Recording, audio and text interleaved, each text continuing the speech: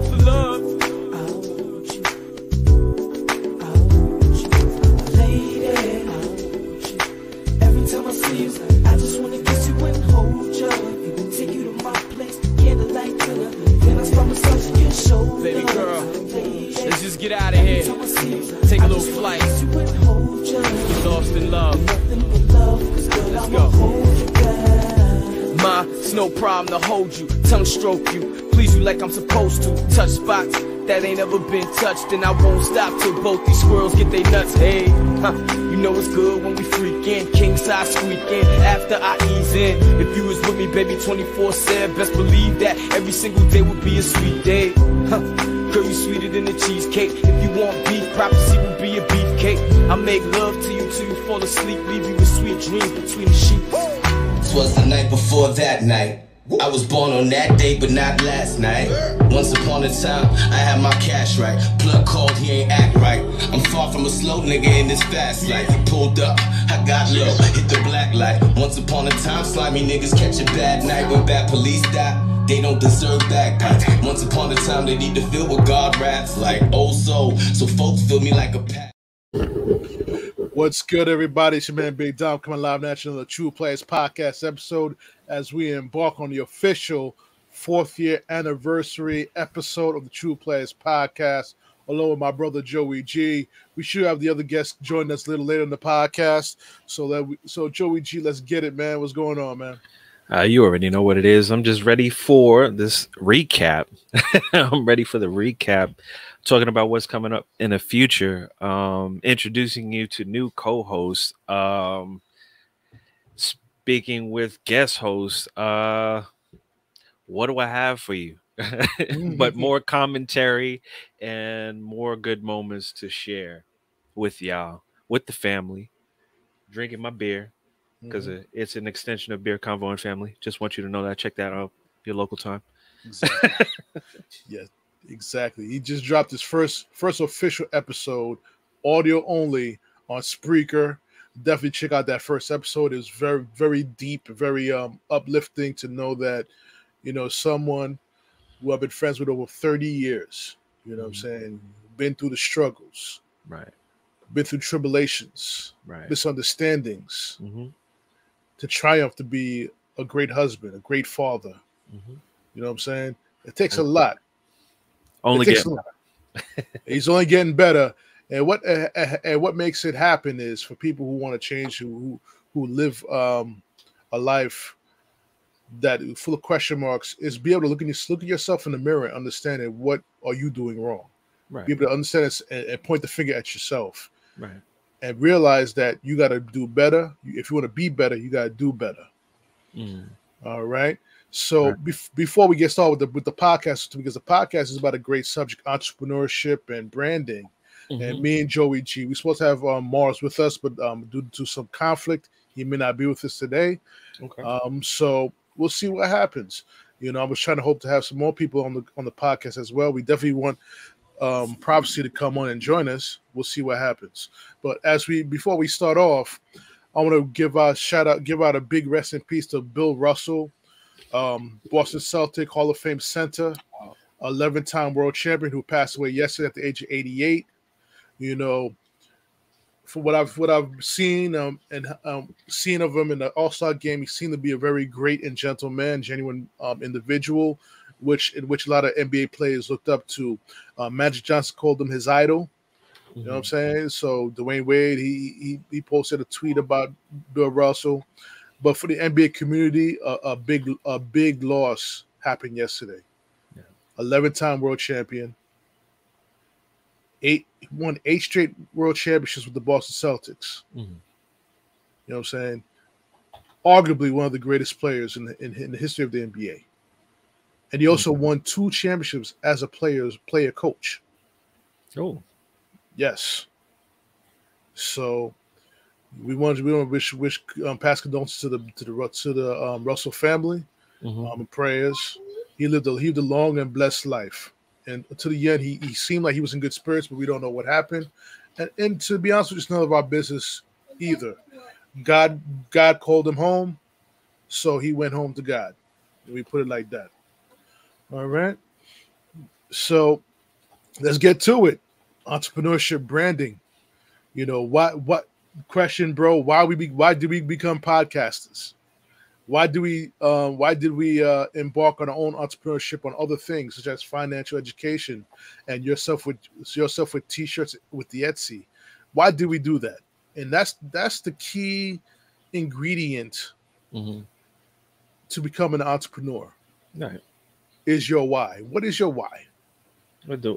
Well, if I had to define it all out, to be honest with you, I don't like living paycheck to paycheck with somebody else in control of giving me said money earned. I like to get paid for my service rendered. I don't need the middleman to do that for me while you take a percentage and divvy out the rest to myself. Right. Lower percentage. We're talking lower percentages as far as the paycheck is concerned, and I want a little bit more for what I put out there. So yeah, that was the venture. The venture was to get a form of income that was substantial and that could sustain the household, or add to what was bringing in the household. So that's where we were at as far as that's concerned. It just gives you a little bit more financial freedom to do what you want to do. Utilizing the podcasts and being co-hosts and things like that, and talking on other people, you get a chance to network and talk about these things, only adding to what you're trying to do. Got you. Well said, bro. And I tell you from my own experience, you understand what I'm saying? Me working in the hospital for 12 years. You know what I'm saying? And you spoke of it offline, and I felt that a lot of people that I answered to had no business of me answering to them. You know, I just felt that it was a clash, not just a clash of ego, it was a clash of pigmentation too, because when you sit there and you do your job and people still accuse you of not doing your job, and then when you tell them, when you defend yourself, they say you're a bully. They're scared of you, right, because you're defending yourself. Right. That for me, that's the reason why I embarked on an entrepreneurship, first with the podcast and then with my financial education business. And these two things intertwine with each other because I could always leverage my podcast to promote my financial education business, which I will be doing more this season of the True Players podcast. Right. So I feel that a lot of people need to be educated about their finances. People don't realize that 78% of the people live in paycheck to paycheck. Or just continue their education in financial education. Because we can't sit there and say that we know everything. Just because we have a piece of information doesn't mean we know everything about everything. So being a student, a tentative student, and being able to get this information, that's first and foremost. If you're able to spread that information by teaching somebody else, yes, by all means do that.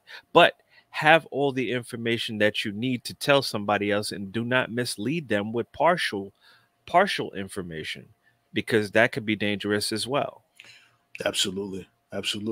And that's where we go into branding. That's part of your branding. You got to be transparent. You got to be honest with your clients. You got to be honest with everything. Be transparent all the time, because that affects your branding.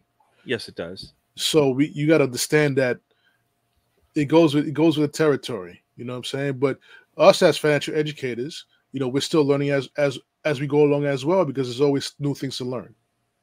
Right. New things to achieve. Right. You know what I'm saying? So, like I said, I'm going back to the hospital analogy. I worked there for 12 years due to a certain illegal law, I call it.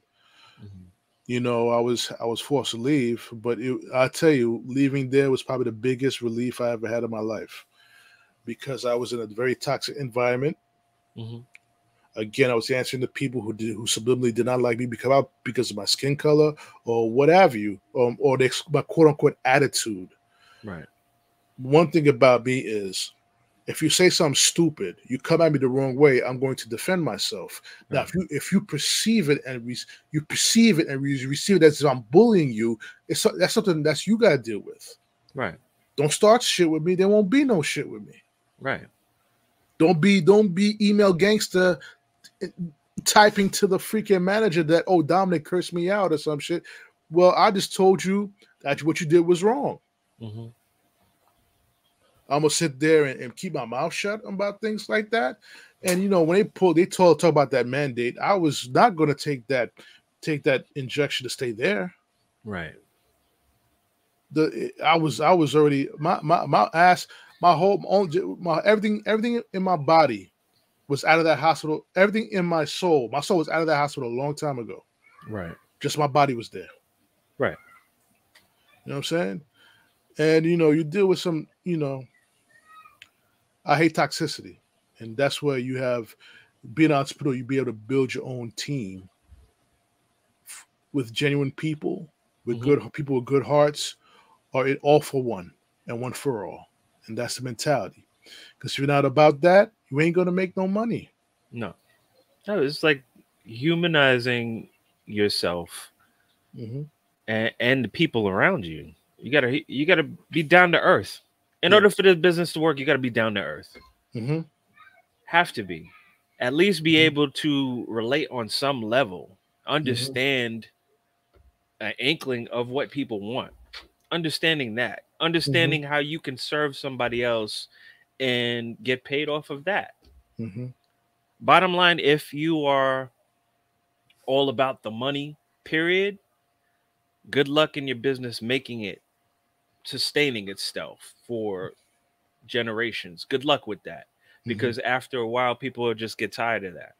Because there's no human contact. There's no conversation. There's no networking. There's just plain, almost like robotic factory.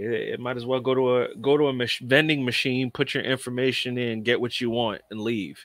If that's the case, if that's what you like, if that's the formula that you're safe with, then I guess. But I don't see it being lucrative in the long run. All right, ladies and gentlemen, Mars has just entered. Gonna bring him in. Mars has entered the building. What's up, gentlemen? What's going on, Mars? What's going on, man? We just got it started. Another day in paradise. Exactly. Me and Joe G were just speaking about our why and why we entered the entrepreneur realm with our podcasts and other ventures that we also do on the side. And I don't know if Joey G was finished. If not, I'm gonna let Mars. If you are Joey G, I'm gonna let Mars explain his why. Well, I'm just gonna summarize it so Mars can know where I left off. Basically, it's humanizing your brand and people. That's where I was at with it in the conversation. I was done speaking as far as where I was in conversation. So I'll pass the ball to you and let you give your point of view. Yeah. I mean, I think ultimately it always comes down to freedom. You know what I mean? Right. For me, I lived a life where I, on paper, did everything right. You know what I mean? No drugs, no alcohol. Right. Did the college thing, did the corporate thing, did well at the corporate thing, succeeded at every level, achieved. But it was just horrifying inside. Just it wasn't what I felt I was put on this earth to do. It's all about purpose. And sometimes it's about opportunity and preparation and all of that. And sometimes it's just about dumb luck. I was just really sick of the corporate world and had accumulated some things in, with my 401k. And I said, you know what, I'm going to gamble on myself and just bet on myself. And I literally self-taught myself about getting an LLC and self-taught myself about podcasting. And I actually went to college for mass communications. Then we didn't have the technology that we have now. If you didn't live in a top 40 market, if you weren't in California or New York, it was really hard to get on in the entertainment industry. And not only that, a lot of times we had to make sacrifices, which is something I wasn't willing to do. I knew I wasn't hurting, so I didn't have to sell my soul. If a deal wasn't right or something, I didn't have to sell my soul because I've always lived below my means and I spent for what I needed. I always did the right thing. So it gave me an opportunity to have that freedom. And so I just started doing, if you do something you love, you're going to work harder because it's not really work. It's kind of like how Kobe used to say, you know, y'all consider this practice. I wouldn't want to be anywhere else in the world but here.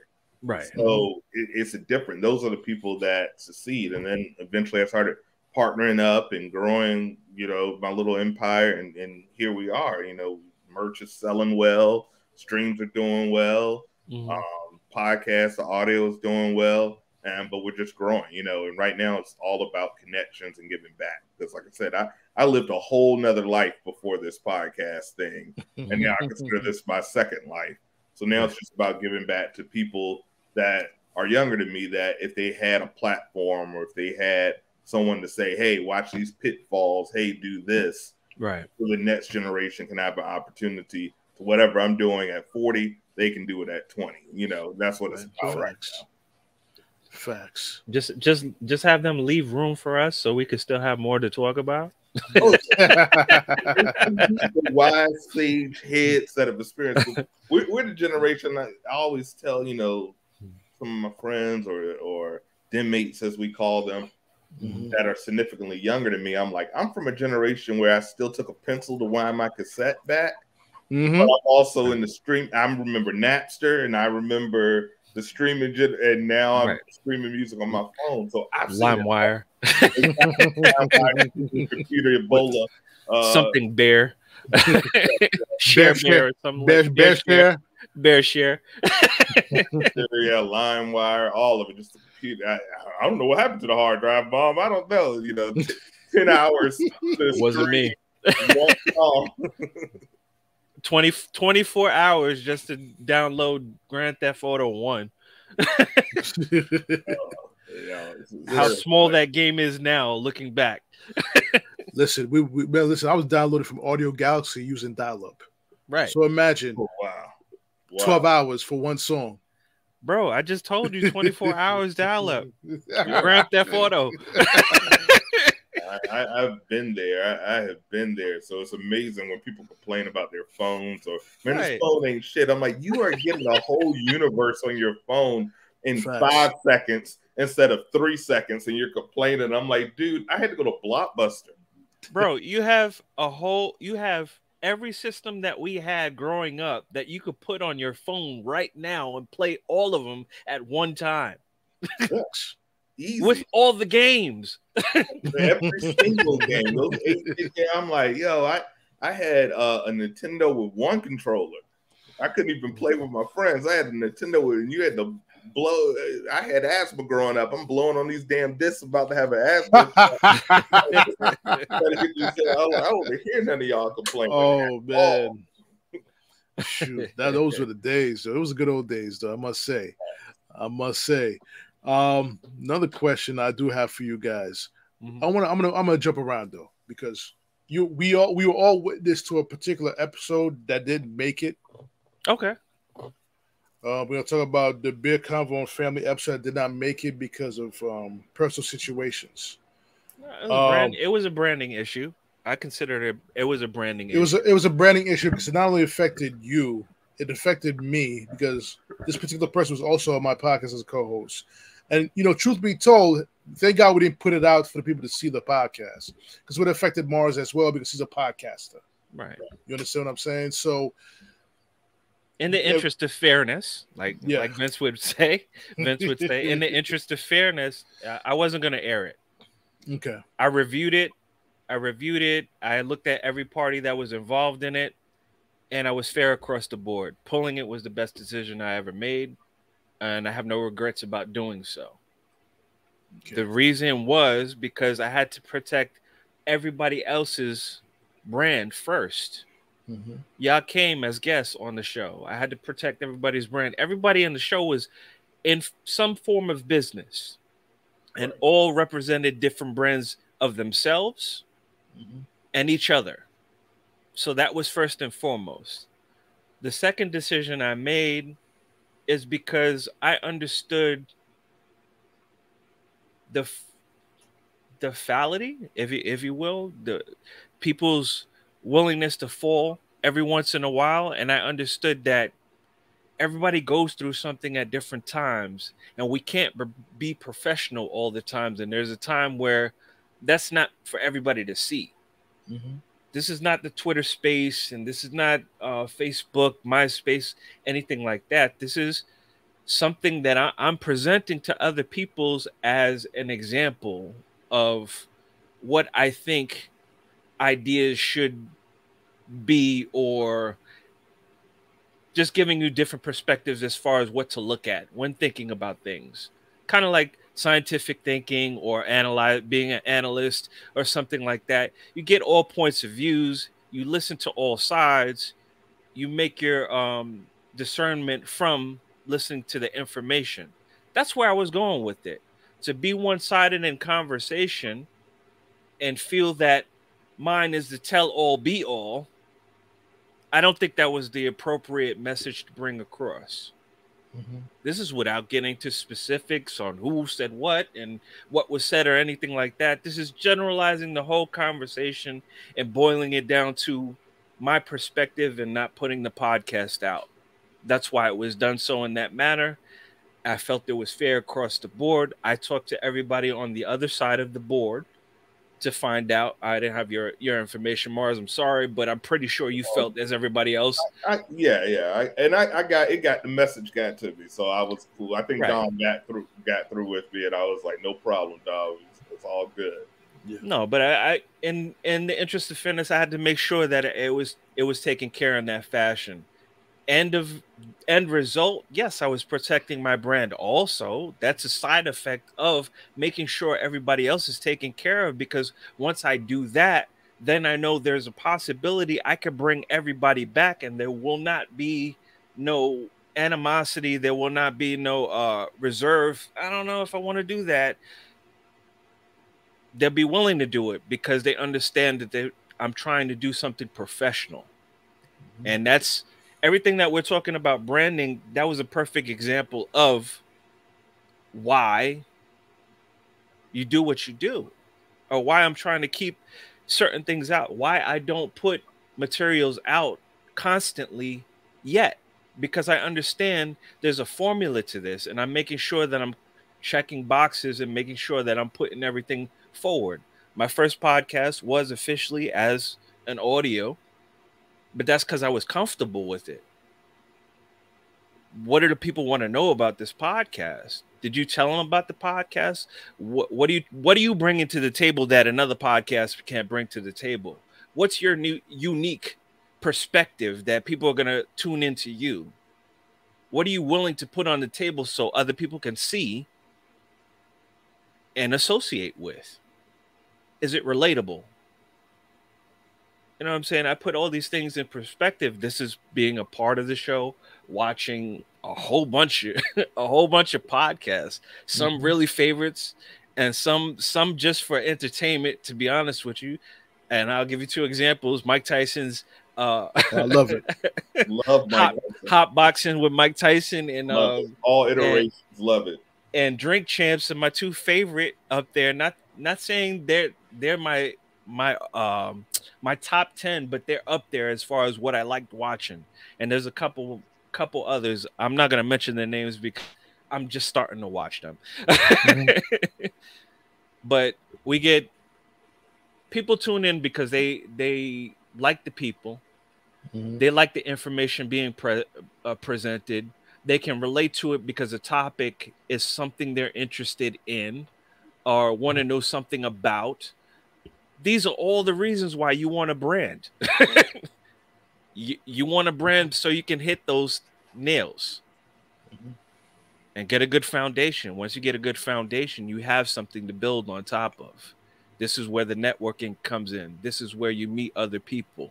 This is where you co-host. This is where you guest host on a show and things of that nature. This is all a part of it. Is it selfish to want to be on somebody else's podcast to promote yourself at the same time be present in somebody else's podcast? Not really. Not at all. That's what it's all about. It's all about community for me. Right. And with me, it's finding your foothold, like you said. There's 2 million podcasts out there, maybe more. There's a new one. But it's not too many that go past those first 30 days because they realize this shit is hard. Right. It is. Schedule. booking guests. The money takes a while to come in, and even then, it's not gonna, they're not just handing out those Joe Rogan deals to everybody. They're not just, we're seeing established my inspiration for getting into podcasts. There was 2 shows that I started watching. These are Zamero, Bodega Boys podcast. They were and I was watching them when they were Deezus versus Mero, and I love that raw Bronx energy. And it reminded me of my big sis who's from the Bronx. And, just take no shit, and the social commentary, and they were super raw, and they were super street, but they were super intelligent, and it was everything that wasn't me. But I loved what the show represented, and I saw these guys blow up to where they're interviewing Obama, and now they broke up. Yeah, they recently broke up, and it became about apparently the money and power. So it's always those same things that you see happen over and over again. Another influence for me was the Joe Rogan podcast. He was just someone that would interview people that he was just curious about. He didn't give a shit if he knew about it. He was just like, oh, I like UFOs. Let me talk to a UFO guy.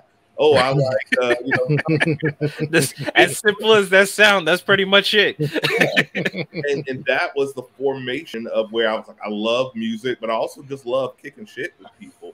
And you find out that ultimately what people are buying is you. You're the brand. They're investing in you.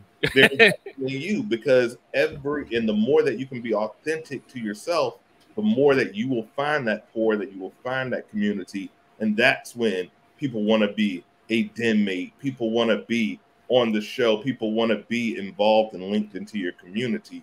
So being your true, authentic self, and every day I'm evolving, because I tell people who I was yesterday is not who I am today. Right.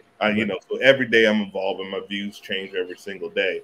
But ultimately it was about, building the community, and the business side will come. And that's eventually what happened.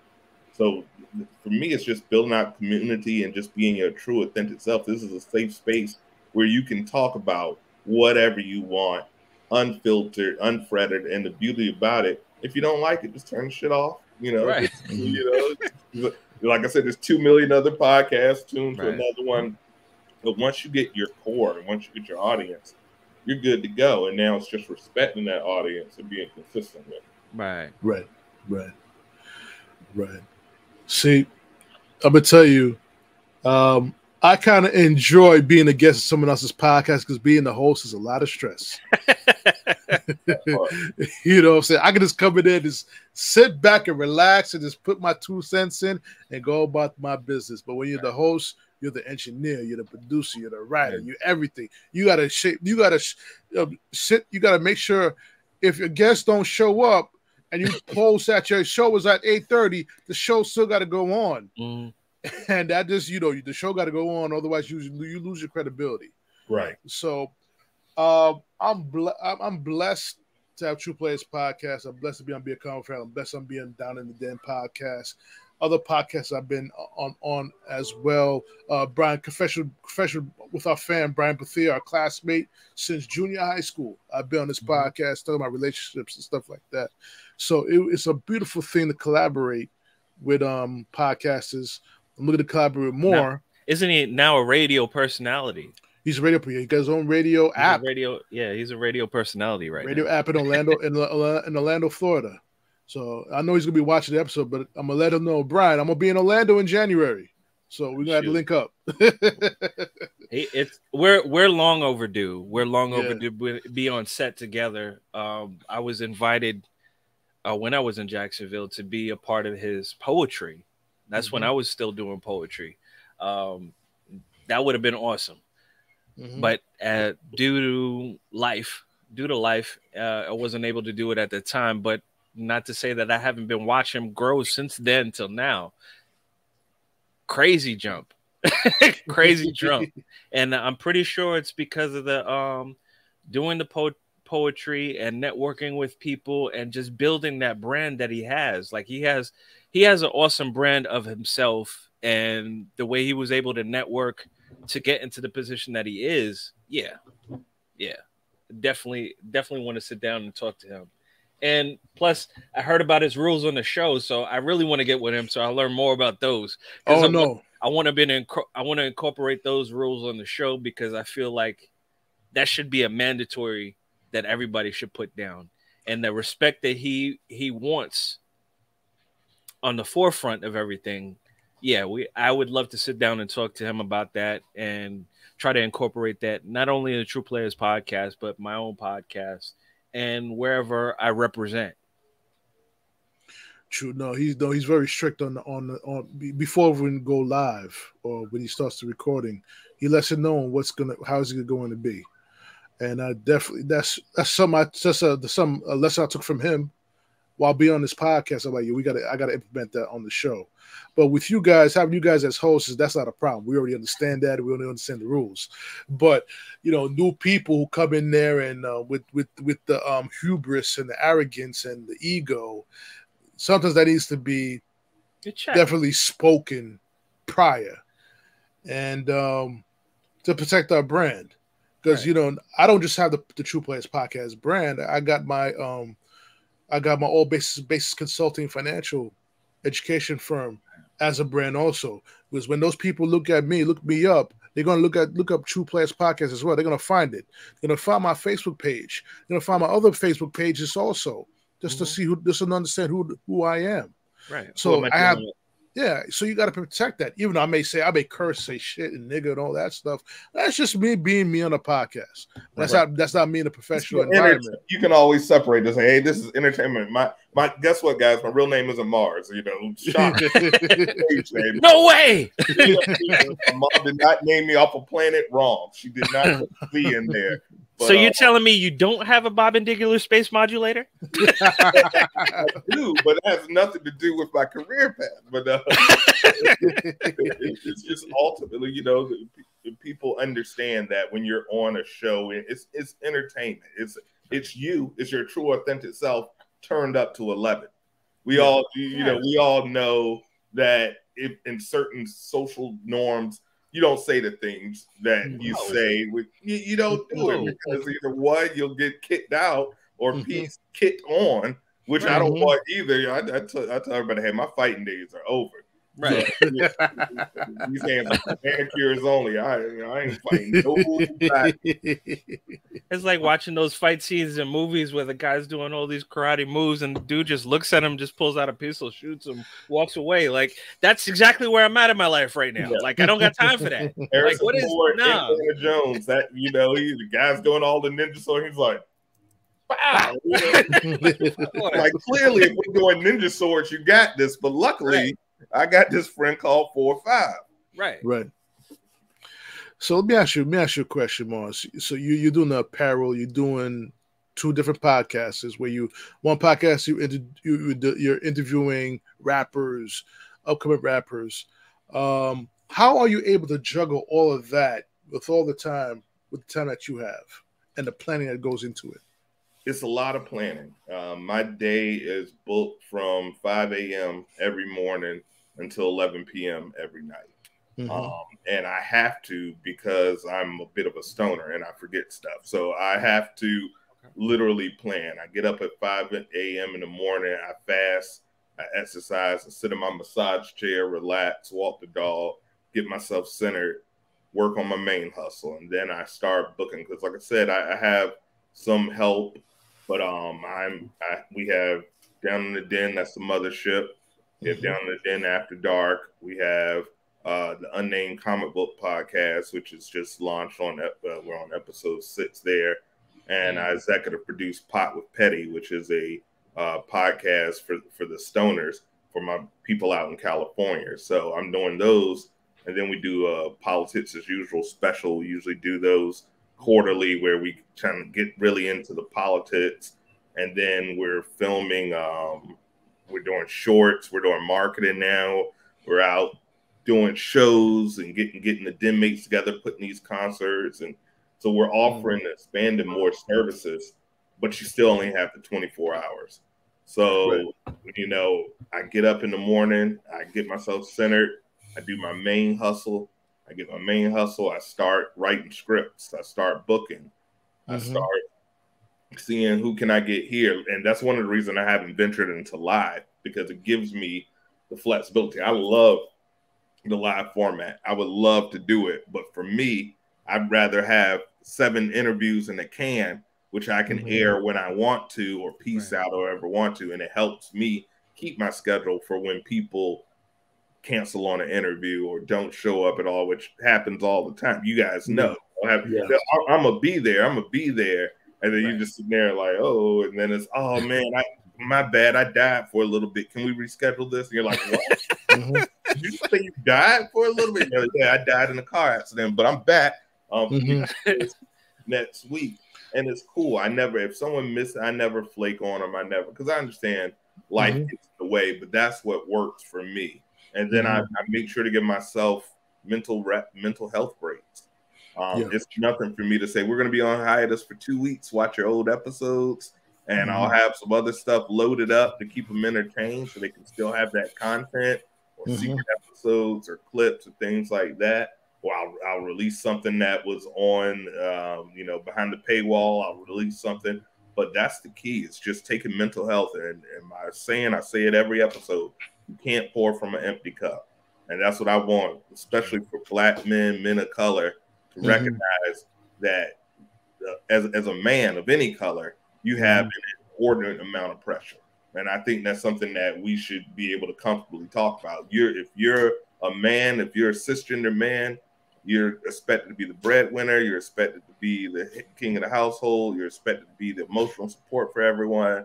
And that's a lot of shit to expect any human people. And and then like Chris Rock said, we're only loved for what we can provide. We're not loved, especially a man of color. We already look like, to everybody, we're the victim, or they think we're deadbeats or something like that. So we come in the game 2 strikes with the same pressures, if not more, than everyone. It's a lot. It's dangerous being a man of color in the United States in 2022, but it's fun as fuck. But I love doing it. But it takes a lot of balance and meditation and giving time for myself and saying no. A lot of people I know that stress themselves out, they don't know how to say no. No is my favorite word. Sometimes my partner will say, hey, do you want to know? Before she even finished, I'm like, this is my time to sit down, meditate. Your time is carved out.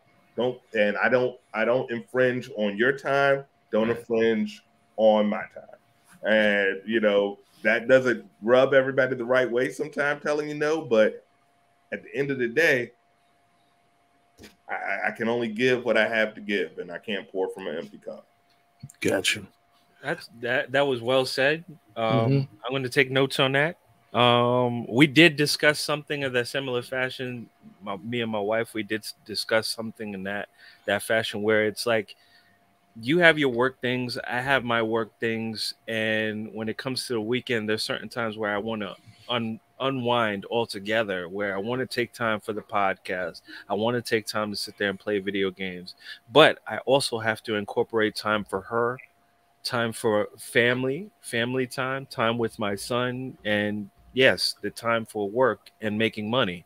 So in that, we do have to make a schedule for all these things to be fluent, and for them to work together. But we recognize the mental health thing. We need time for ourselves to recharge. If we're empty, we can't deal with another person on that level of patience. That patience that we once had may be dwindling. And it takes something so small to set you off to cause an argument that could have been avoided if we had the proper rest, relaxation, just to get rid of whatever the world had on our shoulders the week or the day of, or whatever the case may be. But those times are important, and that's an example that everybody could use or utilize in their personal lives to make their lives a little bit better. True. So definitely, me and Mars, I don't know, that me and the brother Joey G, we plan to do like a Madden tournament on the podcast, to create an episode, create a whole genre of podcast based on that Madden tournaments. We just got to think about, put our heads together and make it happen. Because that was originally his idea. He something that he planned in Jacksonville. He was living in Jacksonville, Right. and I was like, "Yo, I had to remind him. Like, listen, remember that plan you had back in the day? Yo, let's make that happen." Listen, I had a plan. I had a plan for YouTube before YouTube was popular. Before it was, man. Story of my life.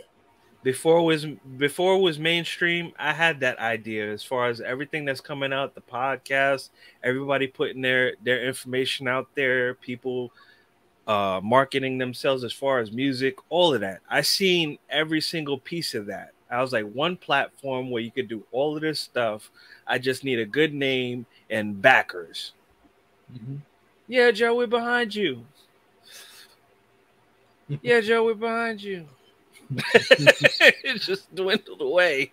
But I must say, guys, that guy that be playing, one of the guys I be watching on Facebook that doing that Madden game on Xbox, he be cursing. I be cracking me up. I'm like, yo, dude.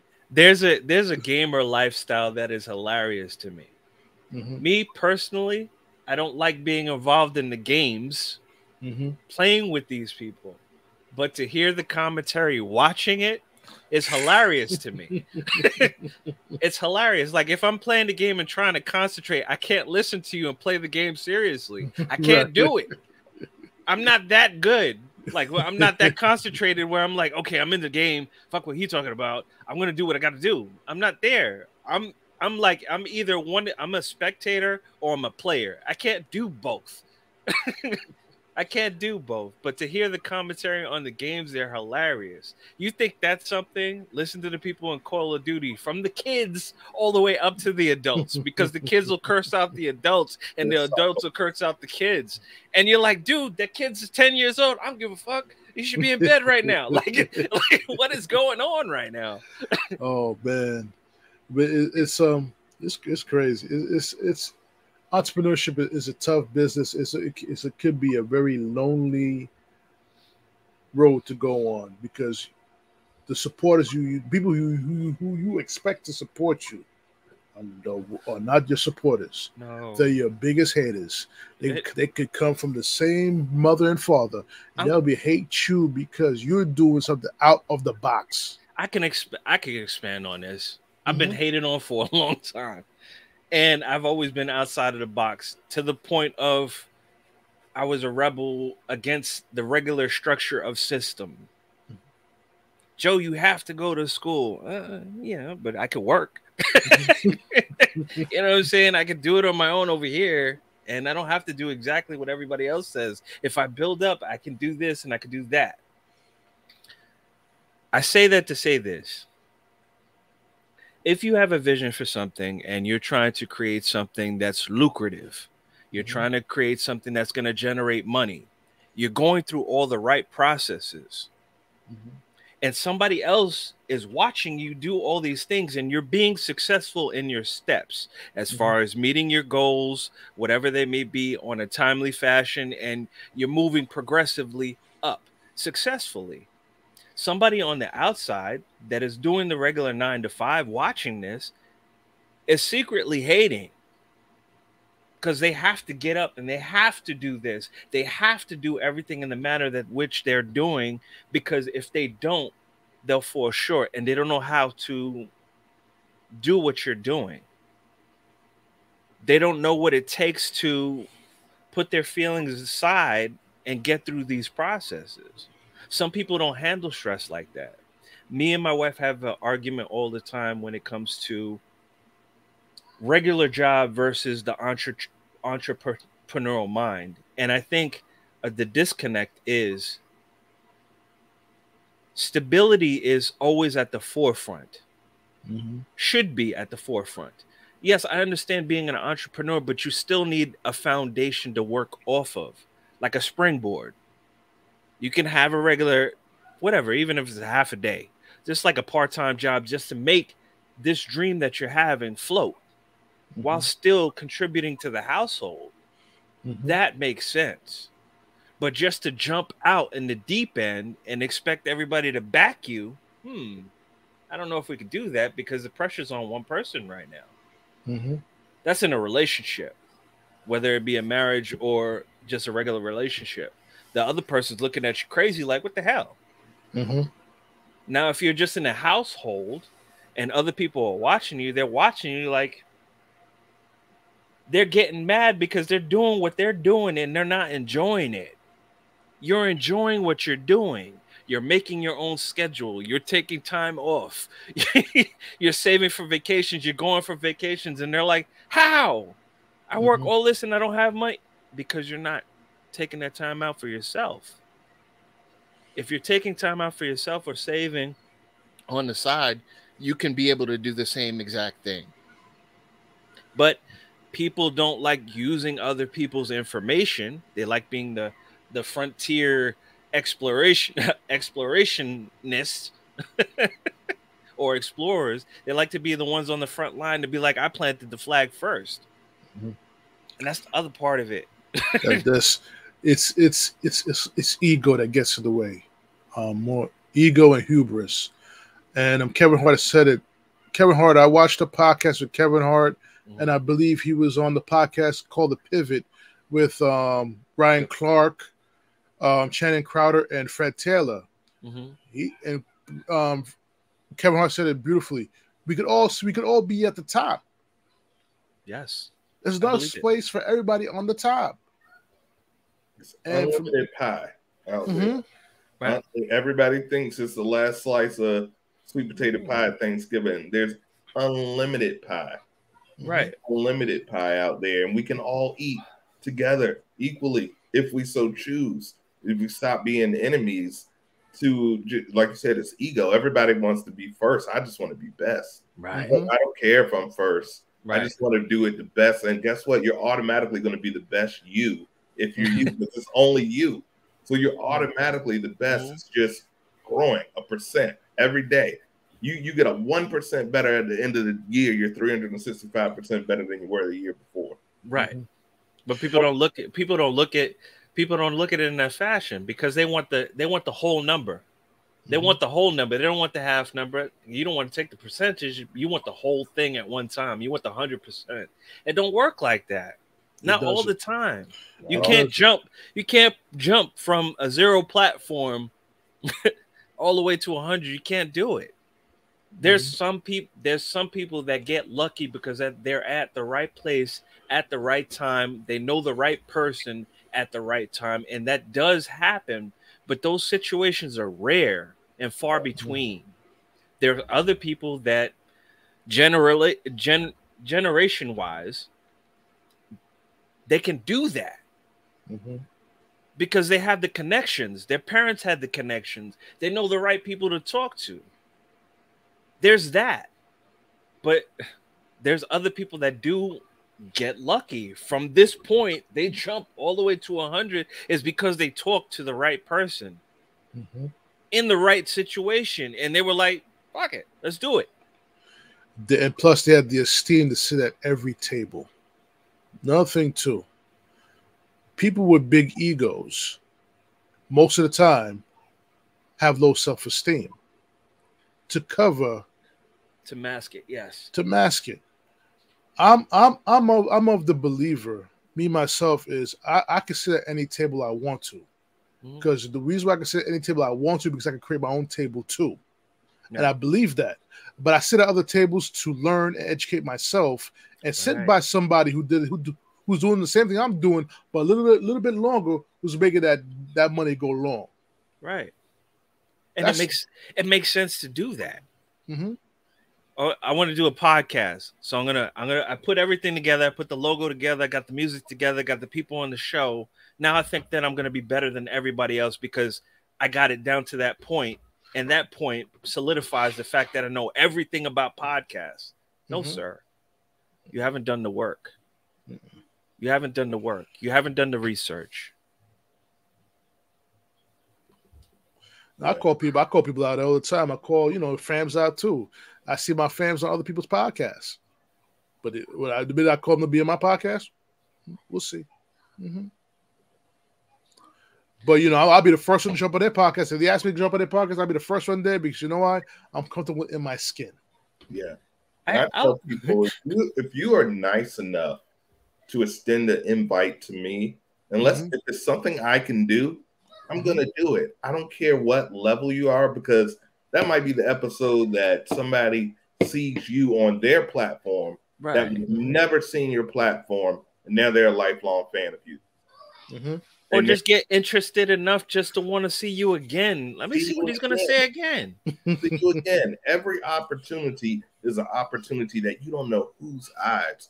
So especially when I've seen people that, you know, especially with me, I'm mostly handle artists, and I'm not going to call any artists out there by name. But I have interviewed. I understand your pain. Yeah, I have interviewed some artists that are streaming millions and are literally the future of this industry, that if you go back on some episodes, you'll see in a year from now, you're like, damn, Mars was ahead of the curve, this guy, and built relationships with these artists that I know are going to blow.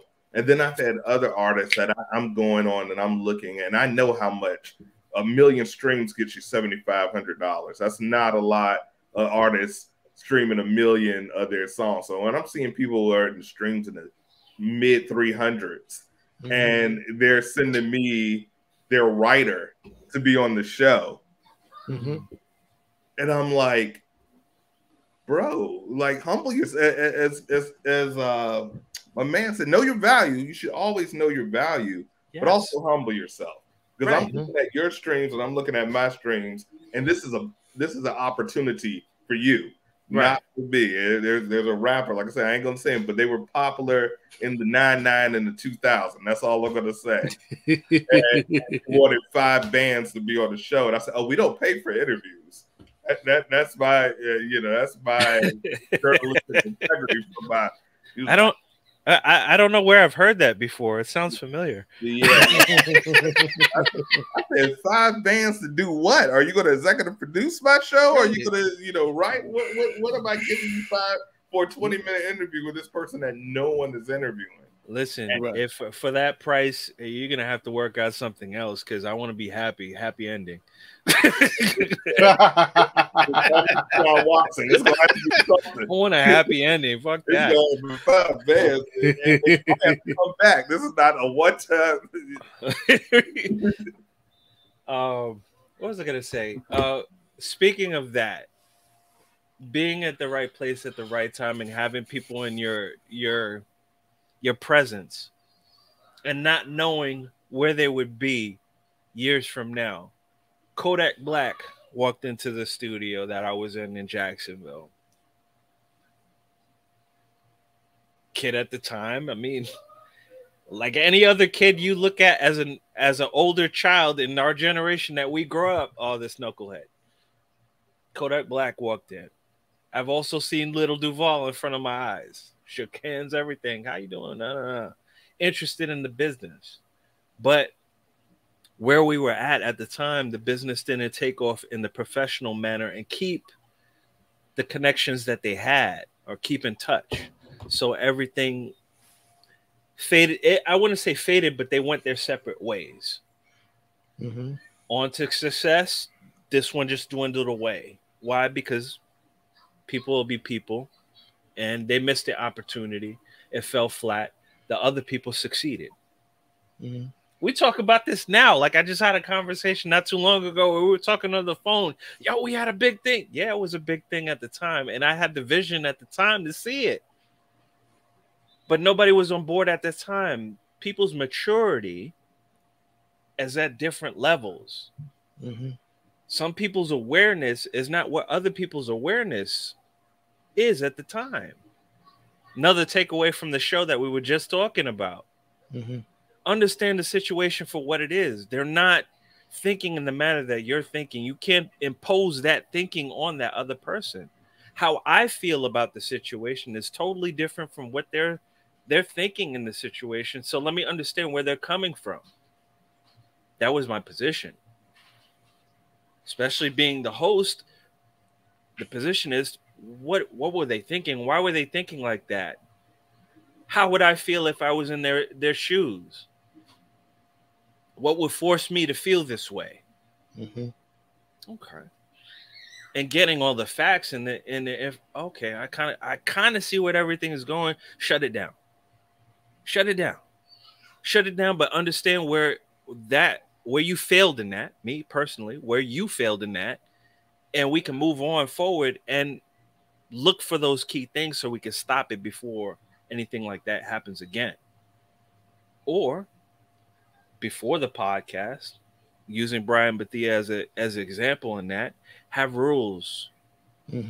How you want things to be dictated in the situation. So moving forward, these things don't happen again. Let me interject to you. Let me interject to you, bro. We're gonna go back to that situation. And you saw how my reaction on that podcast, me being a podcast host, you were doing you're being the host. I was doing my best to protect you, because when you try to set the rules during the recording, well, the other person was not respecting that. And I felt, as a fellow podcast host and your best friend, your brother, I had to step up and be like, you listen, when the hosts tell you to stop, you must stop. Right. Because and I'm not going to say in the defense of the person, but in the understanding of the person, that's Joe. That's the regular Joe that everybody knows. This is not the brand.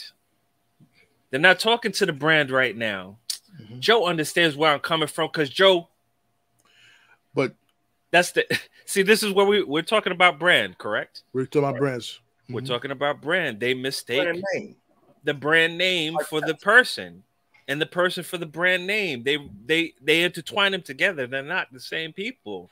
And in telling the person after the fact, like, yo, that's for the show. Trust me when I tell you it's for the show. I do it purposely for the show. The attitude, the vibrato, everything that I put on the table is for the show. Outside of the show, I will address your feelings as a person on a personal level, because I know you personally. I'm going to find out how you were affected by the show and apologize for making you feel in a certain manner. As a person, as a friend, as somebody who we grew up with. Yes, I'm going to approach you in that manner. If you can't respect that, that's not on me. Don't put it on me. If you're not willing to receive that, then I don't know what to tell you, because there's two parts of me right now that you were influenced by, or you were subjected to. Better word? Probably. You were subjected to the other part of me that was the podcast personality. They're synonymous with one another. Understand that one is for the entertainment purpose, and the one outside of that is a personal confidant. But you have to know the difference, or understand that after the show you can still approach me and we could still talk about these things. It's not the final thing. Oh, I don't like the way they made me feel. I didn't like the way they thought of me. They thought of you that way. Okay. So we're being selfish in this situation. We're being selfish in this situation. That's what you're telling me. They thought about you in that situation. They didn't look at me. Me being the host of the show, they didn't look at me at all. Okay. Fair. I guess. In your eyes, that would be fair, I guess. But to rewind, we're talking about branding and everything like that. It's a way to keep me grounded. To know that my personal life and my brand is totally different things. This is where people get caught up and get lost in this whole fucking matrix of entertainment. They do. They get lost in the fucking entertainment matrix. Like this is the all. No, it's not. Understand that you're two different entities. Yes, solidified as one person. But turn it on and off. Turn it on and off. You're still approachable. You're still a regular person. You're not invincible. You're not Superman. Stop it. You're not. I feel like being strong in this world, like putting on that armor, we tend to put up armor to protect ourselves from things that may stress us, people that may hurt us, and things of this nature, and forget you're not the only one that goes through it. You have allies out here. We've been through it too. Maybe not the same circumstances, but we don't like bullies either. We don't like being in relationships that are not healthy. We don't like that. We don't like being in jobs that make it seem like this is the end. Like, this is it. This is all I got in my life. We don't like being in those situations. But you have to recognize these things. You have to, you as a person, you have to recognize it. But you have to take inventory. You were saying it earlier. Inventory. You take inventory of yourself.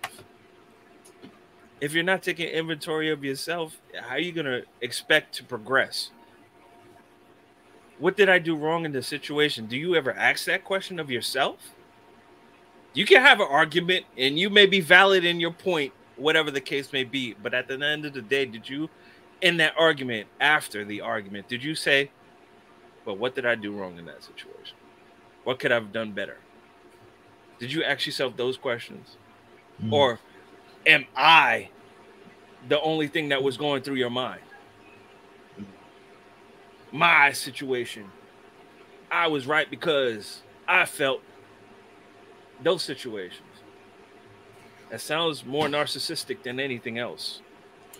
And this is why I try to push away from. This is the evolution of Joey G. The evolution of Joey G went from I to we. And understanding that me comes last. Me comes last. Comes last. Oh, you want to do a podcast? Okay, I'll be in the back. I'll be in the back. I'll be putting up. You want me to stream it? I'll stream it for you. I'll help you do that. Behind the scenes, I don't have to be present. So every time you're on camera, I'll be like, yeah, I am. I'm not for that. I was never for that. When I started this whole venture, I didn't want to be in front of the camera. I didn't want to talk to people because that's my natural personality. I'll be at the bar. You want to know where I am? I'll be at the bar. I'll be drinking. Ask anybody that knows me. I think I brought this out of him, man. He's always a man in the back scene. I always said that George, you're gonna be my engineer in the podcast, man, because he knows everything about computers and stuff like that and get it together. But this man stepped up. It's like, yo, Dom is doing it, so I'm like, I gotta do it. And listen, my brother was doing it for about a year. I was like, Joe, you could have been doing the same thing because you showed him certain things to do the podcast. Now he's doing the podcast, and you sitting there saying, why didn't you do the podcast? And I'm not gonna lie to you guys. I was afraid to go live. man. I didn't want my face to be on the podcast, things like that. You're putting yourself out there. But my good friend, who I used to work with in the hospital, the doctor, hopefully she's gonna be in my other podcast on the Woman's Entrepreneur series. She's a mother, an ER doctor, a business owner, fashion mogul, all that in one. Right. I hope to have an interview on the podcast. Can't wait to have on the podcast soon, once I get that series started. But think about it for a second. If someone could do all of that and be a mother at the same time, it takes a lot of work. It takes a lot of bumps in the road.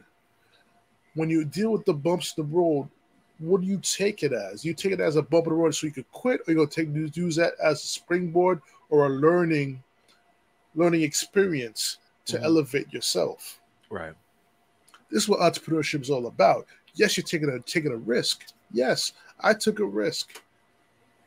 Joey G took a risk. Boss took a risk to get away from someone who calls themselves your boss, who they're beneath you in their mental.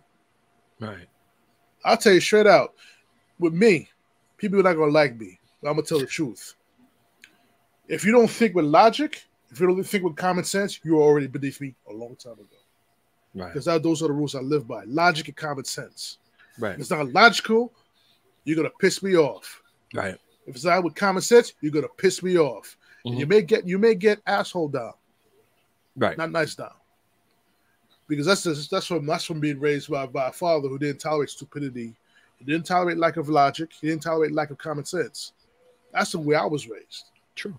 So I took that as my makeup too, because if a lot of people exercise a form of logic and common sense, life would be so much easier. Right. We wouldn't be as a planet even in this situation that we're in. We're just logic and common sense. We talk about that should be a course. That should be a course in high school. Planet, I sit here and my mother, God bless her. I love you, Mom. But every time I go to their house, she's got politics. I bought her a couple years ago like this big 88-inch screen because they had the old TV, and I was like, bro, y'all are killing me. Like, 88-inch widescreen, super 4K. It still works. Don't know how to turn on. She's like, can you turn this on for me? I'm like, just leave the shit on. But always looking at politics all day long. And I go over there and she's like, you hear what Al Sharpton said? I said, no, I didn't hear. I didn't hear because I don't care, because they're all bullshit on both sides.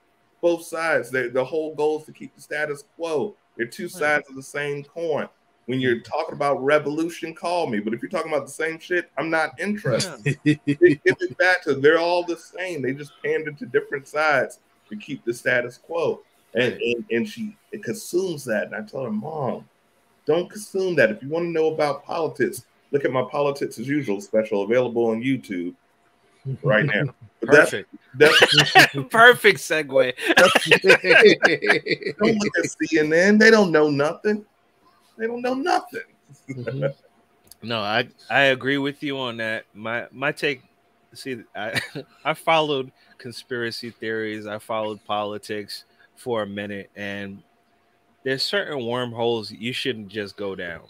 Like, my goal wasn't to be a politician, but watching politics makes you want to go into politics, and politicking makes you understand how conversations happen and how deals are done, to the point where you look at it and you go, aha, I see why this person's dealing with that person dealing with this person. This bill wasn't passed, and this bill was vetoed because one person scratches another person's back.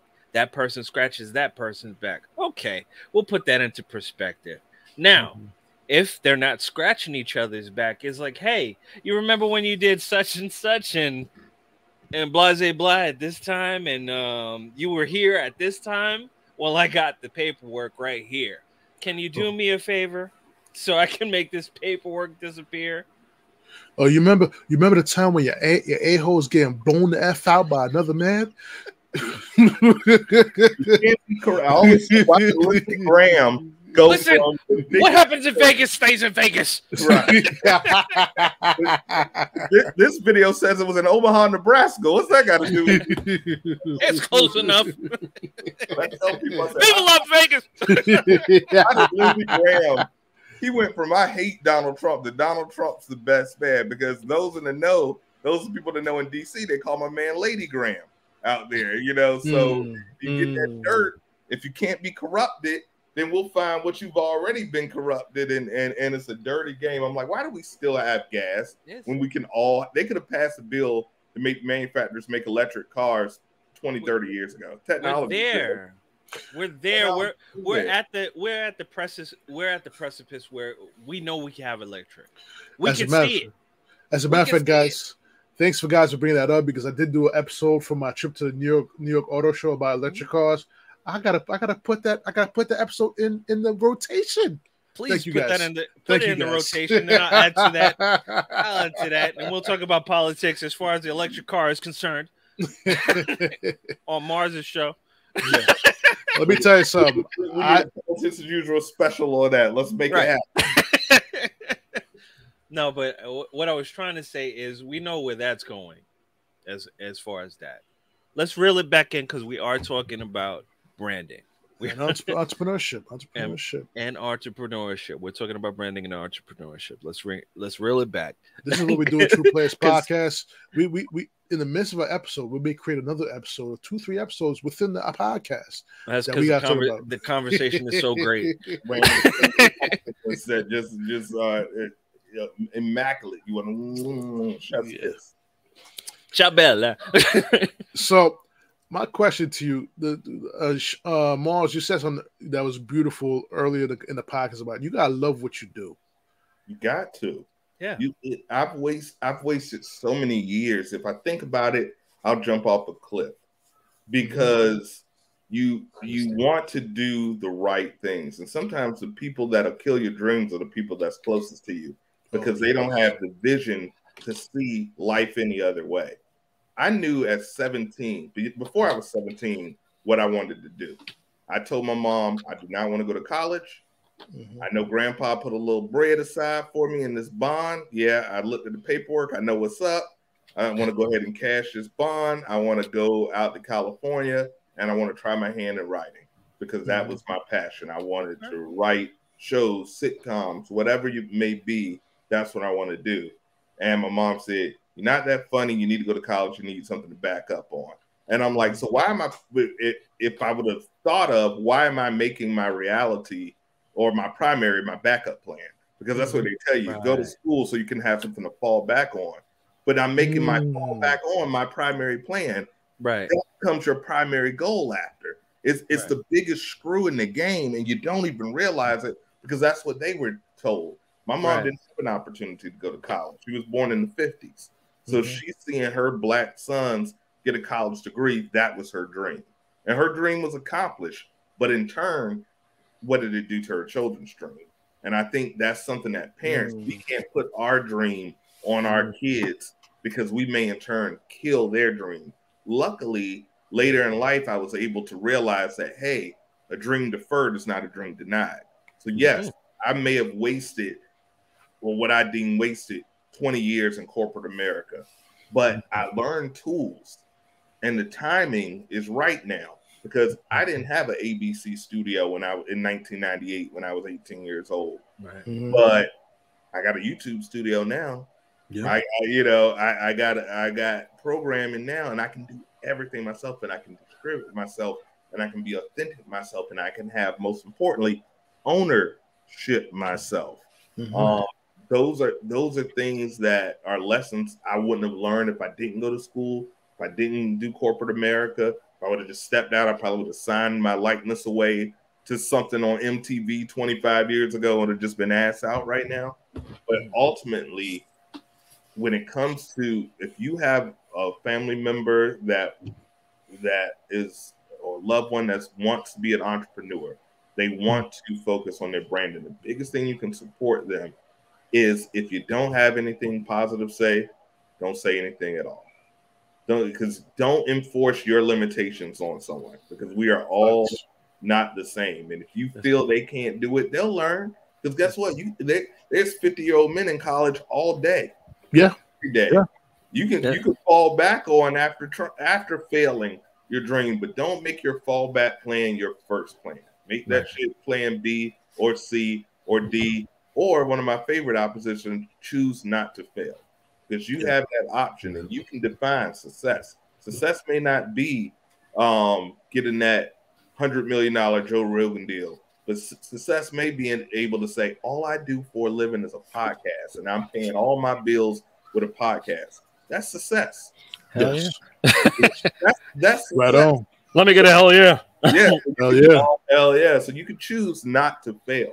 And that's one thing, redefine your level of success and then make sure you accomplish that. And it can be done. I agree with that. I agree with that 100%. I agree that 100% myself. 100% myself. And what can I say? I'm going to say something too.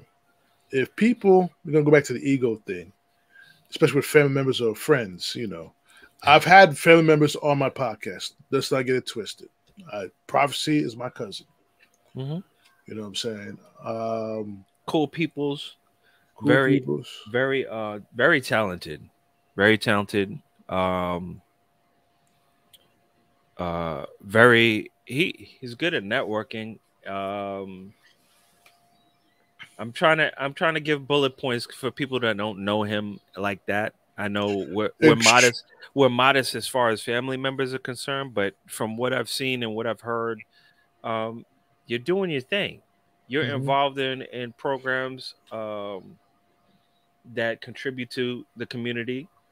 Your mind, as far as creativity, is fucking excellent. It's excellent.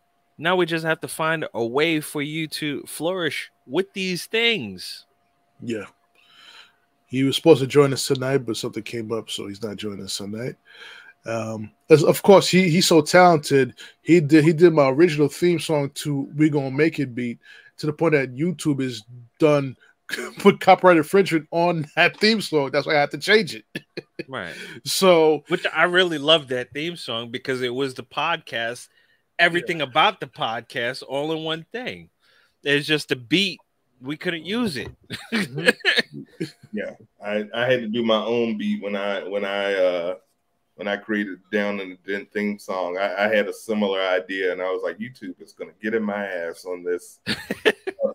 So I did my own. I composed my own beat and rapped over it. Everything. Now I have like artists is like, hey, we want to do the theme song for Next Reason. I'm like, but everybody loves my classic 4-bar rap. I had to bring out the MC bat for a little bit. I was like, that's all. Listen, it was a double meaning. If anybody knows the original theme song of the True Players podcast, it had a double meaning. It was a double meaning. Yes, we were talking about the theme of the podcast, but at the same time, we gon' make it. We gon' make it. We gon' make it. Come on. I was like, they're hating too hard right now. And the thing is, Mars, that people don't know. Not even YouTube knows this. My cousin Prophecy knows Jada Kiss, and Jada Kiss gave the okay verbally to use the beat. And you put it in black and white. You strike me on my own song one time. Oh my God! I said, this is my song, written and composed. Look, SoundCloud, it's me. That's my face. Oh, I think they did that to me too. Talking about because I had Dom on my show. Because I had Dom on my show and I made reference to True Players podcast. It was like, no copyright infringement. I say, bitch, we're both on shows together. I am him. He is I. Right. The same entity. We're working together. Facebook will get you too. Facebook. Right. Facebook is the ultimate snitch. Oh yeah. The ultimate. Check out, guys. I did the reface with Star Lord doing the dance. It's a dance off, bro. Now Facebook's like, we gotta partially mute that song, mute that view. I'm like, it's a reface, god damn it. I'm mute. My face is on the damn thing.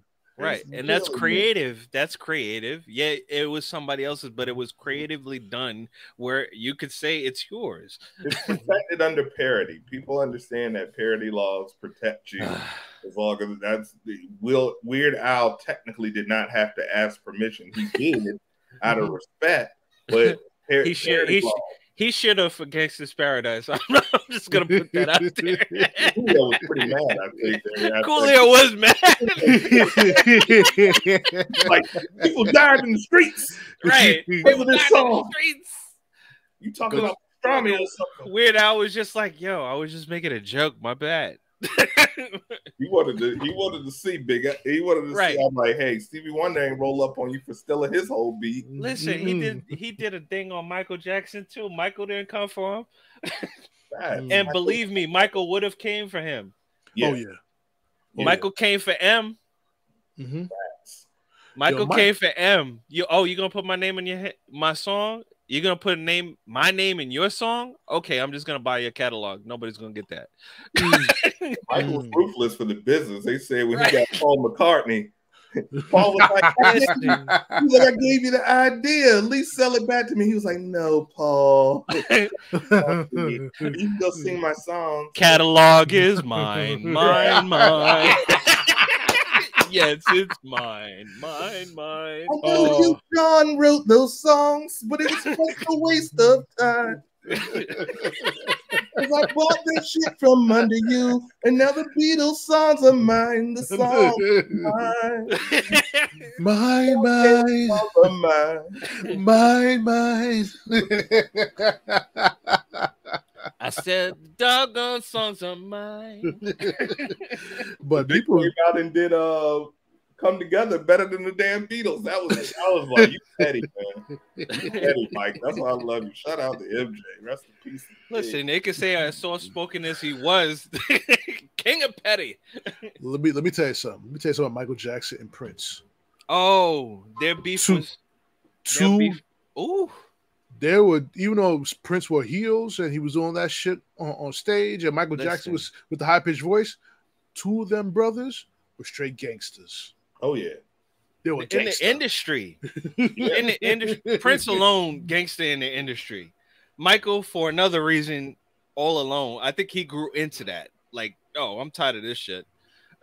I think Prince evolved during the time and was just like, yo, I want this. This is gonna happen. How can I get it? I'm writing the beat. I'm using my own studio time. I'm writing the lyrics. All y'all doing is distributing. How do you own the masters of something that I created in my living room? That don't sound right. I don't even like it. Listen, every instrument in here I own. I play every single one of these motherfuckers. I didn't ask for anybody's help. Prince will hit you a fully delivered mix and mastered project. All you got to do is take a damn photo and pay for the video. That's all you got to do. Nigga, you just have to be present at this time and stand behind me. I got you. Remember, be on time, because I will find you if you're not on time. and remember, it's mine.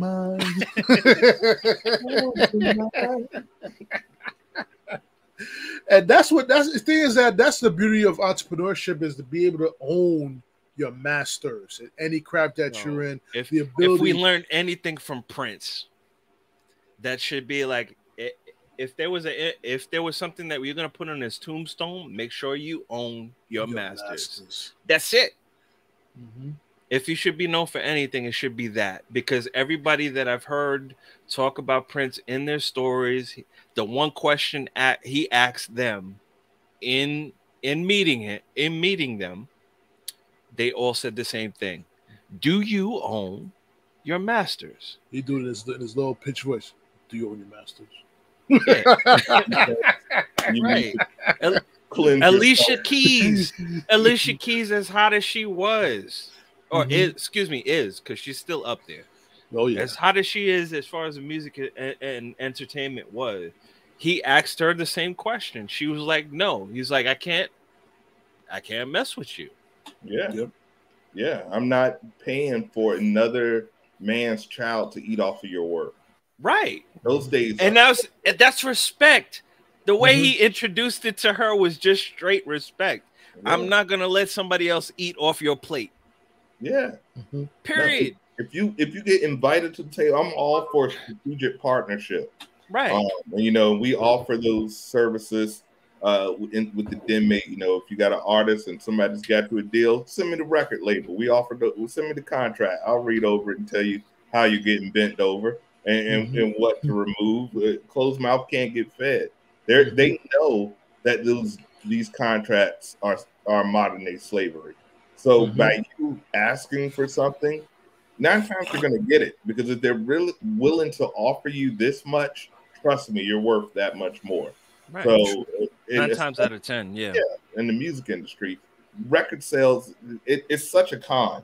As I mentioned, 1 million streams gets you $7,500.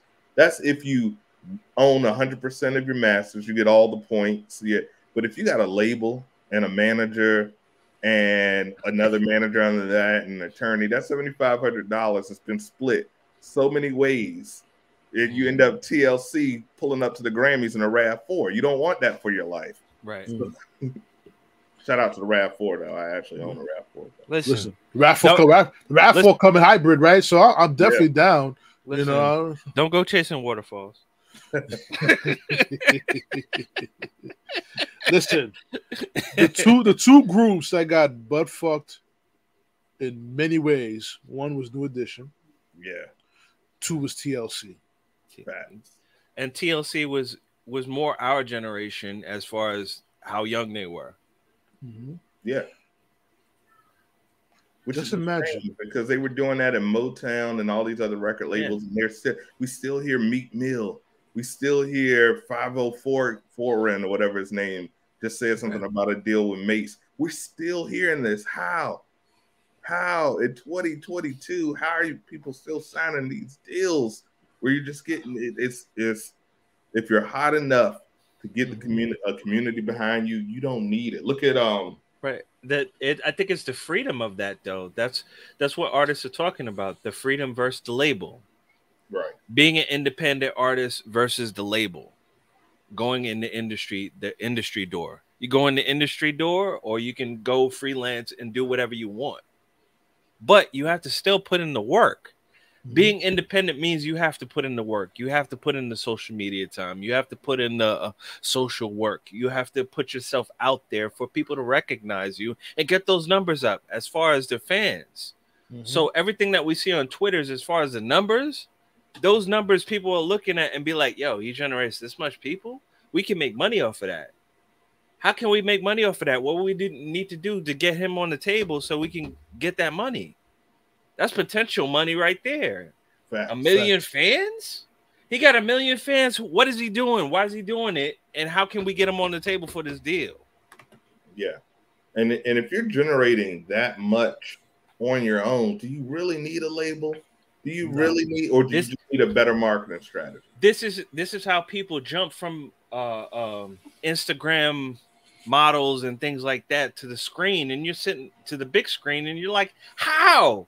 You skipped every process that every actor and every other person went through the proper channels. You skipped the line and went past that. How are you on the screen right now? If I was a model, if I was an actor or actress, I would be fucking pissed. Like, yo, you didn't do everything that I did. How are you on screen right now? But you have the numbers to back you. Facts. It's the evolution. It is an evolution. It has to be respected as far as that, because it's a new way of social marketing. It's a new way of marketing, but it also it's encompassed in your brand. It evolves around your brand, what you present to the people that people back and people are behind, and they're looking at it because you're down to earth. Your virtual relationships, how often you sit there and communicate with everybody, your reliability, and your videos, your audience, and you're connecting with what they want to see. That's my take on what I've seen, what I've heard other people talk about, and my view as far as what is branding. Yeah, encompassed in it, and I'm pretty sure there's more. There's conversations, because you got to build relationships and everything like that. As far as interactions and everything like that, you definitely have to represent yourself constantly. But that's being consistent. We go back to that consistency. You're building your following. You're constantly there. You're giving your audience what they want to hear or what they're looking for when they come see you. Even if it's just yourself, you just being you, because they like you because you're being you. I'll give you an example. Paul, what's his name? Paul, the dude that wanted to fight Mayweather. Jake Paul. Jake Paul, one of the Pauls. Jake Paul, one of the Pauls. Right. He's doing exactly what people want him to do. Oh, you want to fight everybody? Oh, we're going to back you on that situation because we want to see where it goes. It doesn't matter that you've never had a professional career in your life, but you talk so much shit. Let's see how much you can back it up. Oh, you want something? Okay, cool. That's great. Let's see if you can continue doing that. Oh, guys, by the way, sorry to interject, though. You good. Which Paul was in SummerSlam? Logan or the other one? Logan. Logan, okay. Jake's the one that actually I can know box. Logan's the one that just loses all the matches. My bad. I just thought I'd throw it in there. No, I seen it earlier. I was gonna say something about it, but I wasn't sure, so I wasn't gonna tie it. Listen, but you know what? We to continuation from our last show together, guys. I see Triple H is bringing back some wrestlers that were fired. Imagine man. We predicted it. It's a new age. I didn't watch Raw tonight. I'll watch the replay. But I did watch SummerSlam, and we saw some returning faces. The show had just a better energy. The commentary, you can tell when Vince, for all the good things, man was 77. He may have been a little senile. He may have been, because just the energy of the show was just that much better when someone actually loves what they're doing versus just someone whose ego says, I know what's best. And I think that collaborative spirit that Triple H brings a lot of energy. So I predict the golden age for WWE. Evolution. No pun intended. Or pun intended. No pun intended. No pun intended. All right, guys. This has been a great podcast with the both of you. Again, we will do this again. Keep in mind, we still got the What If Game of Thrones episode. I can't wait to have that episode for you guys. I believe House of Dragons come out August 14th or August 13th. I think it's the 13th, but don't quote me on that. All right, bet. So what we're gonna do is we talk offline about that. But stick around. Please stick around, because we got more conversation after the camera stop. Stick around so we can brainstorm for the next one.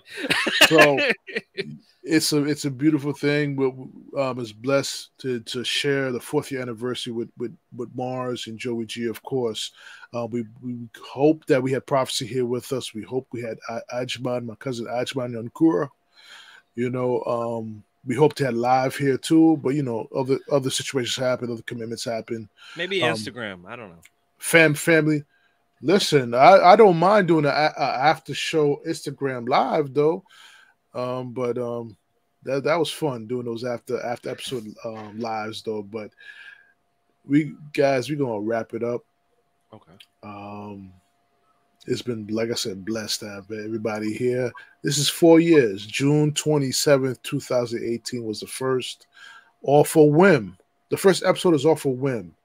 I want to thank Fairy Child. I'm not going to put her government on the podcast. She was the reason why I got this podcast started. Then I met up with my sister's friend from high school, Miss Dillis Victoria. She gave me the first promotion of the True Players podcast that made me elevate to more mainstream situation, to the point that I was in the front of the table with Sirius Radio. In front of them. Talking about, we want to give you your own channel. Think about that for a second there. Now, granted, I was focused on other things which I should not have been focused on, because my podcast, True Players podcast, is the love that comes from me to the people, and I bring all my friends with me. I'm a type of dude that I bring everybody with me. I don't leave nobody behind. If we can win, we're gonna win together. I don't want to win by myself. It's lonely. Let's win together. Let's make money together, because that's the best way to put out new leaves and stuff, new branches and new trees, by doing that together. We gotta stop with this selfish ego nonsense bullshit. Really do. Ego to the side. There's money to be made in these streets if we come together. That's what the man wants us to do, is to divide and conquer. You know what I'm saying? That's why 70% of the population, American population, is living paycheck to paycheck. Why are you sitting there being at 54% in debt? Is that fair? 4 out of 10 houses don't have a life insurance plan. What are you doing? Right. You got them J's though. Got them J's. Though. It's crazy. It's crazy, fellas. So, final words with Mars. Yo, man, 4 years has been beautiful, man. It's been a pleasure getting to know you the last couple of years, and being featured here, and you guys being featured. So thank you. 4 more and 4 more and 4 more after that, and 4 squared and all that. And 4 all the math. Thank you again for having me, guys. If you're interested in my thoughts and what we're doing, check us out. Down in the Den presents The Den. Mars Entertainment is the channel. Check me on Instagram. Shoot me a DM. I'm open, not that type of DM, but you know, if you're interested in a product or the show, hit me up. And Joey, Dom, thank you guys. That's it. Croc Gang, get the Crocs out there. We got the merch for the Crocs coming out soon. And shout out to the folks at Good Company providing the merch. You know, just giving shouts out to other Black businesses. So peace and love. Peace and love. Joey G, what's up, man? Give the final thoughts of Joey G. Beard Convo family. Mr. Bud over there. Listen, I'm sipping on this beer and I'm reflecting. That thing look real refreshing, man. I was looking at this water depressed. I was like, every sip, I'm sitting there like, listen, hey, you're sitting over there pH balanced. You're good right now. It's essential. No, 13 years behind the scenes, bro. I've been 13 years behind the scenes since 2009. It's a pleasure to sit there and watch Dom 4 years in go from talking on a podcast audio to watch them go live for the first time till now. Listening to sports commentary as far as what he sees is in sports for the Knicks, the Nets, excuse me, the Knicks and the Mets. The Knicks and the Mets. Knicks, Mets, Jets. Of course, we're going to have Kyle back for the football season. You know what I'm saying? So we're doing it big. My bad, Joe. No, you good. See, you wanted to go right in. But that was the original intent of the True Players podcast, to talk about sports and segue into regular life stuff. When we're talking about relationships, talking about politics, we're talking about current event life issues. There was a lot of good conversations when we were talking about Trayvon Martin, George Floyd, I hate to say Black Lives Matter movement, but during that time of all the things that were happening during the police brutality stuff and the events that were put out there, we had a lot of common conversations on the matter where we were talking about our points of views as far as being regular citizens, or talking from the point of view of being an officer looking at these situations. How do we sit there and encompass everything that is going on? How do we change those situations? Like, people, I don't know if people understand where the True Player podcast came from and the direction it was going, but that was a pivotal point. And these were pivotal conversations that needed to be addressed and put out there. This is what made me want to do my own podcast. Not only did I want to event like those situations and talk about the current events and show your frustration and anger, but I wanted to try to get a resolution in some form or fashion, maybe a different point of view. Hey, if you need to relax and fucking drink and talk about it, then let's drink and talk about it. But we need to have these conversations. If you feel more comfortable drinking and talking about it, that's what you do on my show, Beer Combo and Family, because we're still family on the True Players podcast. We're still family. We're still talking in the same fashion. I'm still drinking. If anybody else wants to drink, that's on them. You know what I'm saying? But it's encompassed to one another. I want you to feel fluent when you come to the True Players podcast and understand what kind of conversations you're going to have, understand the depth in which we're willing to go. And after 4 years, you can see it getting better. You can see it getting better over time. It changed even from the audios as far as the headphones to the microphones. Everything has changed. Lighting, all of that has changed. They're slowly getting better, especially with the conversations. We're missing we're missing co-hosts that we've had on the show before. Yeah. I'm just gonna say Ricky Brown at this current time. Ricky Brown was a very pivotal point in the show. He bring a lot of insight, kind of like what you do, Mars. You bring a lot of insight to the show, a different perspective, and a kind of even keeled perspective across the board. Ricky Brown was present and willing to listen to both sides and give his points of views, not favoring one side or the other. He's very cut down the middle. He'll give you his point of view, but he was willing to give you all sides and be fair in how he delivered. And you bring that to the table now, and we appreciate that. That's why we love having you on the show. We would love to get you all on the show together, because that would be a fucking awesome show. Yes. Just to see how, we know how we mesh together, and this is cool, but I would love to see that because it would make the show even more. Just like we have Just Jay coming to the show, another person that we had on Beer Combo and Family. He gives that other side of the thing where he had the military life. Mm-hmm. He's lived the military life. He's lived the civilian life. He's at the point in his life where it's just like, yo, we get into a parent age. I really have an opinion, and I don't want to hold it back anymore. So these are things that we're looking forward to. We're also looking forward to the entrepreneurial show that you have coming up. We got guests coming on the show.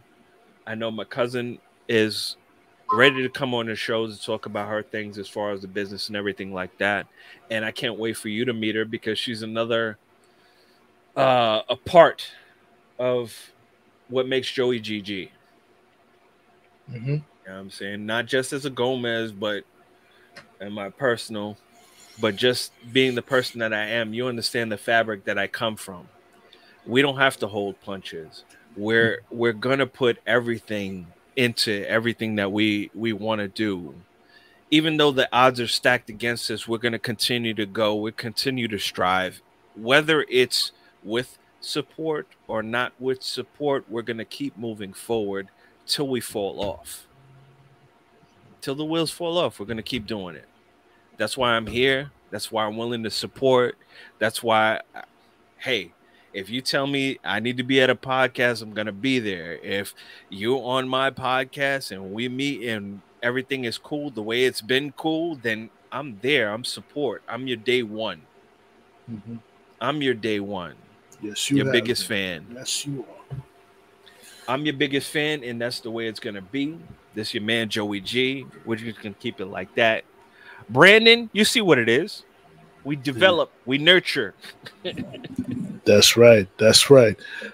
Nurture and rise to the top, because cream always rises to the top, and we are the cream. Once again, I want to thank Mars again for being on the show. Blessed to be. I can't wait to be on another Down in the Den podcast episode with you. Definitely. Joey G, you already know what it is. You already know what it is. I can't wait. You know, next year, I have a dream for next year, for the 5th year anniversary, which will be done in June, not in August, but in June, where it's supposed to be. I was like, wait, you can change your anniversary? You can do that? It's our anniversary. No, not yet. It is strange because on every even year, I've done the anniversary podcast in August, ironically. But on that flip side, I want to make sure that my dream next year is to do it live in studio somewhere in New York. Invite Mars up to New York. Joey G comes up from Atlanta. You know what I'm saying? And have Ricky Brown here from Maryland, down there in Randallstown. Who else? Who else I would love to have on the podcast next year? Of course, Just Jay, my cousin Prophecy, my cousin Ajman Yankura, Blick Fraternity representing. who else? And many others. I'm probably missing a few other people, but of course the ladies that have been on my podcast as well. Whether it's been Carmine, whether it's been Carmine, Black Rose, whether it's been Miss Nadia, right. all the females that have been on the podcast provided insight and content. I would love to have you the women there representing, because don't be scared. We don't bite. We're kind of handsome. But past is past. Past is not past is past, and past is not present. Come on now. Listen, we all human. I think I just put. I think I just shot myself in the foot because my girl gonna beat me up. But anyway, and my. We love you. My girl is actually going to be hosting a podcast on the True Players podcast about our trip to Vegas by herself. Because we can't have. See, the problem is when we did Capricorns and Cancers, it's not a good mix. There's always clashing going on. So Capricorns and Cancers. Yes. Which one is she? Capricorn. She's Capricorn. Capricorn. Virgos and Capricorns are the ones with no Vaseline. Listen, with I'm gonna say this right now, and I hope you're watching, Miss Danielle. I hope you're watching. We're cousins. I want you to know that I was born on the cusp, so that Capricorn trait is in me. So you need to relax.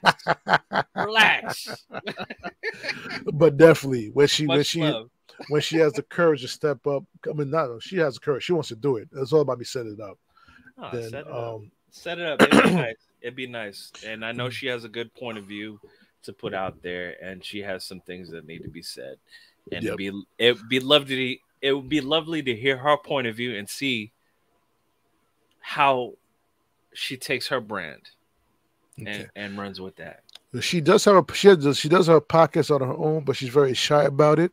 And when she talks about RuPaul episodes and all that fun stuff, she does have her own podcast, but she's very shy about it.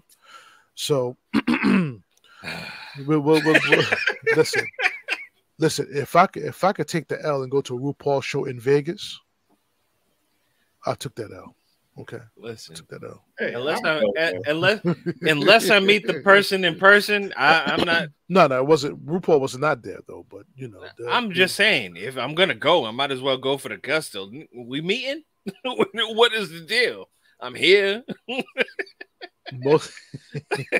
I'm here. It's your show. Where you at?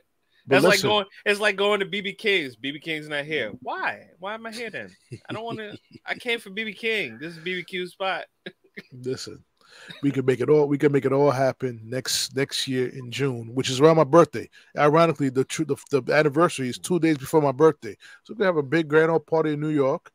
Shoot the episode in the studio. You know what I'm saying? I'm actually in the process. Me and Georgie are going to be investigating some studios.